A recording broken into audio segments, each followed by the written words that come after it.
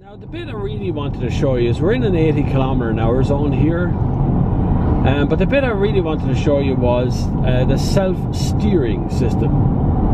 Now the car knows where the white lines are, and I can be sure of that because right here on the dashboard there is 2 green lines that tells me the car knows what's going on. Okay, so without further ado, this is a big nice wide road here that I'm on. And currently there's no traffic coming, and we have there is no traffic coming, and we have a nice little turn. So I'm just going to take my hands lightly off the steering wheel, so I'm still touching it but not steering. So right now the car is steering through that corner.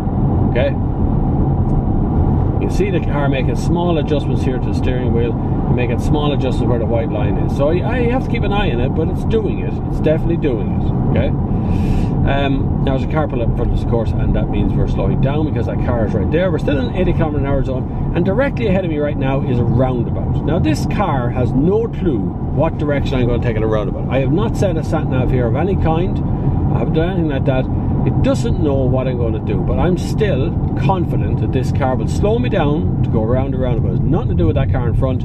The car knows I'm on a roundabout, so I'm going to indicate to give it some indication which way I'm going. You can see the car is not accelerating. It's maintaining its speed through the roundabout. I'm not interfering here, I'm just steering. And we're leaving. Isn't that amazing what it just did? Now we're moving into a 100 km/h zone, which is right ahead here, and the car is accelerating accordingly. And here we go again. So once again, this car is now driving itself. Okay? Basically. Now I'm steering, so I'm holding the steering wheel, but if I take my hands away from the steering wheel, the car will continue to drive itself.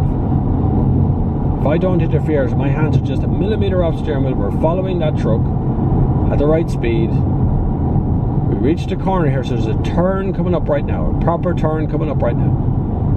We're not following the truck, we're following the white lines. You can see the steering has minor adjustments on it to keep us between the white lines. Isn't that crazy?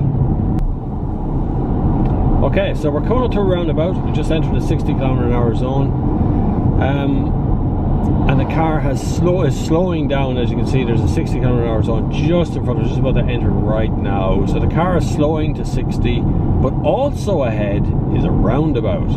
So the car knows that the roundabout is there. Now it doesn't know what direction I'm going to take, but you can see on the little map in the front, I made the map full size, you can see on the map there that the roundabout is clearly marked on it, right? So it knows the roundabout exists, and it's bringing me to a halt. I'm not interfering. It's just bringing me to a halt there, just slowing down enough that I can compensate for any parts of the corner here. We get out the other side and we're entering into an 80 km/h zone right now. The car respects that and starts to accelerate up to 80. Now again, there is another series of roundabouts in front here. There's no cars, it's not following a car, there's nothing in front of me, nothing at all. Let's just see. This could get very risky if it doesn't know the roundabout's there. Oh, it's slowing. It's slowing. I can feel brakes come on. I can feel the car braking. Again, it doesn't know what junction I'm going to pick in a roundabout. I'm going straight through. It's slowed to 26 km/h. 28, 29, 28, 30, 31. It knows I've left that roundabout. There's only one exit in this roundabout. This is just a single one to get you onto a motorway. So it's slow it again. Look, it's dropped down. 36, 32, 28, 25. That's mad. It's keeping my speed perfectly. I have no feet on the pedals. None. Turn off here. We're entering a 120 km/h zone, which is motorway speeds. I see that's popped up on the screen for me now. The car is beginning to accelerate. You see the little red arrow that's gone up to the top corner here, which is where the speed limit is. We're coming out on the motorway. We're joining traffic now. There's 93, 98, 99, 100, indicating to pull into lane 1. And now we're sitting at 120, nearly 116. Anyway, if you like what you see on this channel, make sure you subscribe, and you can give money to me on Patreon. It's patreon.com/thenextgear. So patreon.com/thenextgear. Please give whatever you can to keep this channel as possible.